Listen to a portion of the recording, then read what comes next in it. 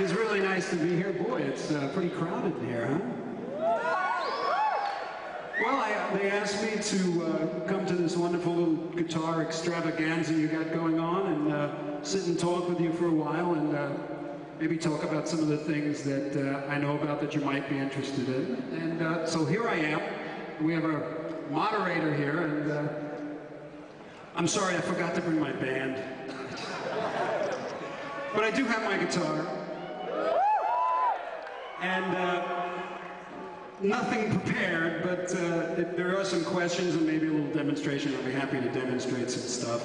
But I will be back on tour in your country, in this town, I think July 22nd? I don't know, I just get on the bus, you know? It's like, where are we today? Well, we're in Ireland today, Steve. We're in the UK today, and we're in Pittsburgh, so.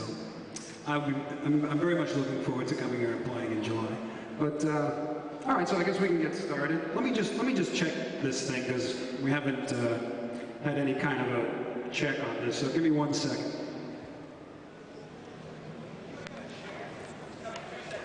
Oh, I want it now,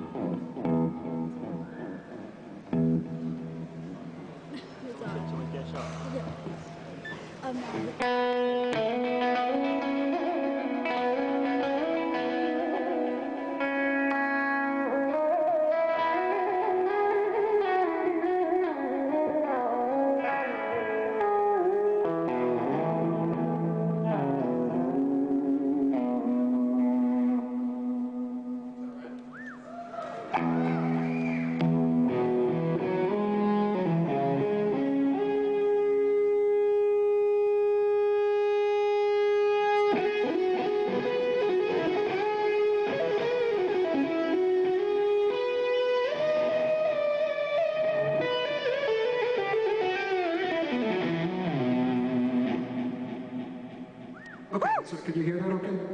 Yeah! All right, hang on. It's so professional with me, right?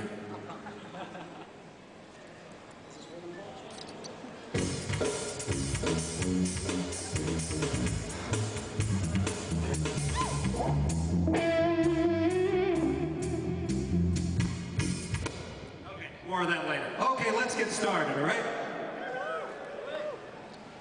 Okay. I have a list of many questions that were sent in to the Guitar Bar website, so should we start off just having a chat about some of these, go through some of these questions? You'll have to speak slow, I'm American, I don't understand English. Okay. The first one says, do you still get the same buzz from playing guitar that you did when you first started? Do I still get the same buzz from playing the guitar? Well, when I plug it in wrong, I certainly do. Well, of course, you know, when I was a kid, if you love the guitar, it's something that's kind of in you from the first time you saw it, you know what I mean? Yeah. And I remember the first time I saw a guitar, it felt like Christmas. You know, it was always just the greatest instrument. And I remember seeing people play it. I think I was in like 2nd grade, and I was at my school, and a friend of mine was playing it. And I thought, Jesus, he's actually playing the guitar. He has a guitar. And from that, I just fell immediately in love with it. And it's always represented to me sort of, you know, a freedom and a liberation. And hang on 1 second. No matter what I'm going through, no matter what the situation is, whether, you know, there's, you know, we all have issues in our life or whatever, you know, as you know, especially musicians. Whenever I see a guitar to this day, I feel this excitement. It's always represented to me, you know, the feeling, like, it's like every day is Christmas. You know, whenever I see that instrument.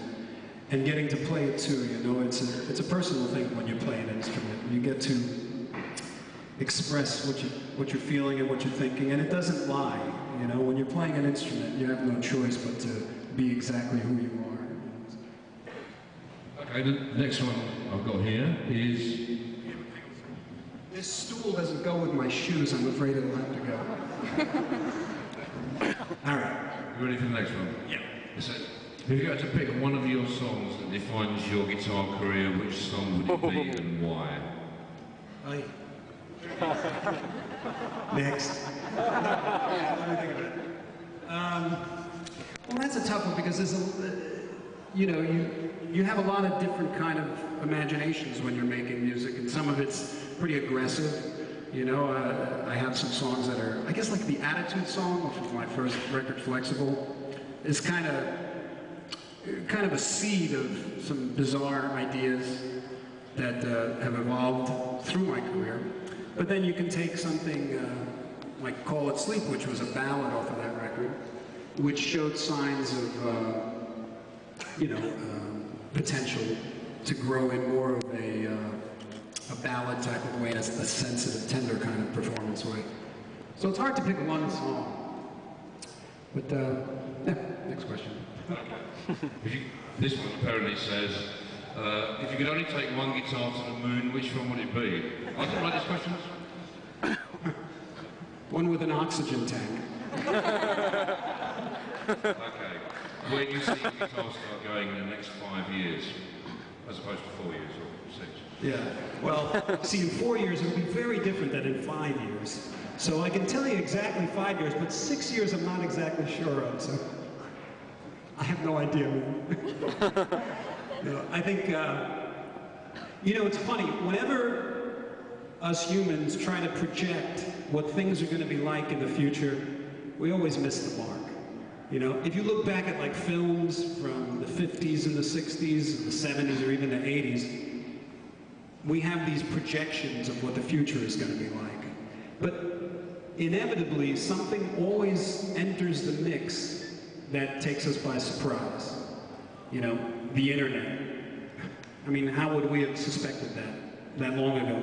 And what we expect is going to happen really doesn't. It's usually very, very different than what we expect. So to try to project what is going to happen with, you know, the very narrow field of guitar playing in comparison to the cosmos, it's going to be determined by a person that comes along and just kind of marches to the beat of their own drum. You know, that's what always happens. If you look back through history at any great genre that evolved or any trend that came about, it was always a result of one genius, you know, that had no choice but to follow their convictions.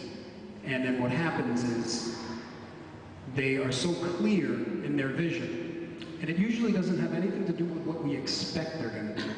I mean, like when Hendrix, for instance, started to, you know, do his thing, it was so alien to what anybody expected would happen. But look what happened. You know, he created a whole, you know, field. And you take even someone like Edward Van Halen. You know, when he came along, he really reinvented the instrument. We couldn't have expected that to happen. So from that, there was all these, you know, seeds that were planted. So as far as what's going to happen in the future, 5 years, I suspect that what's going to happen is that somebody's going to come along and do something that none of us were expecting. And I don't necessarily think it'll have a lot to do with blazing technique or maybe even the use of equipment, or it's something that we just are not aware of. And then we'll have another trend, and then that'll get watered down and tired because it'll be, you know, festooned with placators. Enough. Next question.